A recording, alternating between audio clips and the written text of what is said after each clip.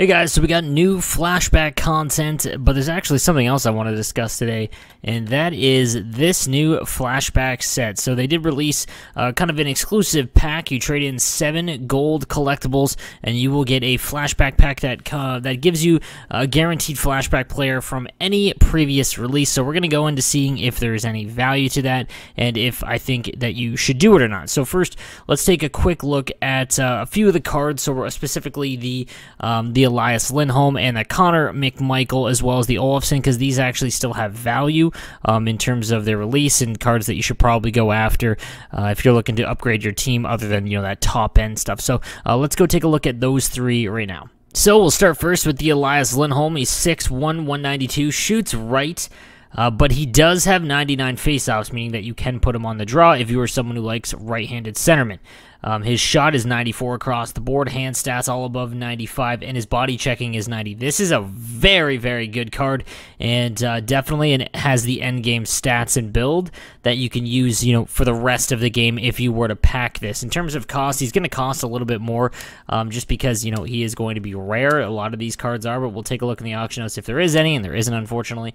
So we'll have to wait and see the value on him. But honestly, I'd put his value around 400K. Like, that's a very, very good card. There's no reason to, you know, have to upgrade him if you don't have someone better, as he's got, you know, perfect stats there. So here is the London Knights Connor McMichael, 93 overall. His Winter National card was one of the best, and honestly still decent today. 99 skating, 99 shot power with 91 accuracy. His hand stats a little bit lower than Elias Lindholm's, and his awareness stats in the low 90 as well, but he does have 99 on the draw as well, making him one of the better centermen in terms of those depth guys that aren't, you know, the team of the season players or any of those high-end master set cards. This is a very, very good card, and, you know, someone that you could use for the rest of the game as well if you were to pack him.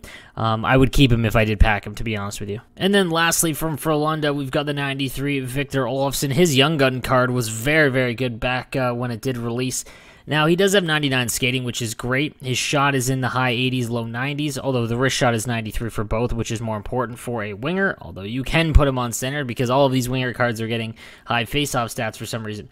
His hand stats are above or in the high 90s, puck control at 99, and offensive awareness at 99 as well. This low-key is a very, very good card. The only knock is that he's 5'11", but I'd be interested to try him out because I think he might be a really good winger card just because of his puck control balance and that wrist shot, as well as his offensive awareness being 99. So this is an interesting card, not someone that I would just overlook if I were to get him, and I'd be curious to see what he is going for on the market, but again, I don't know if anyone has pulled him yet. We'll take a look real quick, and there is one up for 500K. That's a little too much. I would think around 350 is where I would probably pull the trigger. So now let's talk about this set. So it's trade in 7 gold collectibles for a pack with a guaranteed flashback player from any previous release.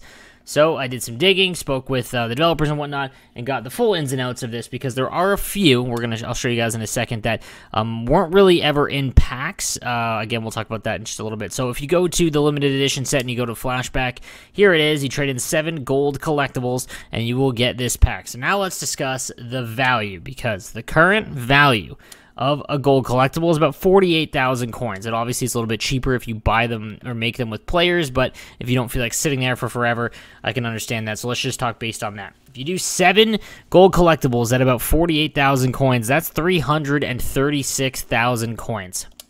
So keep that in mind, as that's very important. Now, let's go to the event items and go through the pull list and see who you can actually grab.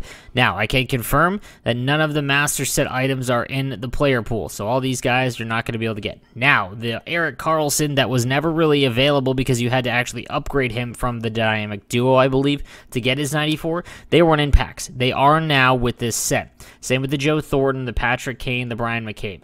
So let's go and take a look at what the most expensive in terms of, you know, if you were to look to buy them right now. So we'll take a look at the Joe Thornton real quick if there's any up, and there's 250,000 coins. Now, if that is among the best of what you can pull, and it is almost, you know, 80,000 coins cheaper than the 336 it would take to make that pack, that kind of indicates where we're going with this, right? So Artemi Panarin, for example, from the Blackhawks, we'll take a look if any of this is available. The one thing I will say is that you are going to be able to pull, you know, a lot of cards that aren't really available, because the flashback players are kind of like prime time, so they're just not really available all that often. So when you think in terms of how many cards are in the player pool, right? Like there's 81, obviously minus the 7 master set players. You're looking at about 74, 74, and then you've got the 8 from today or the 6 from today. You're looking at about 80 cards that you can pull from. There's really only, 3 or 4, and we're talking about, well, the 3 cards from today, this Erik Karlsson, and even the Joe Thornton is less that actually have any value. There is a significant chance that you're going to pull one of these guys that are way down here.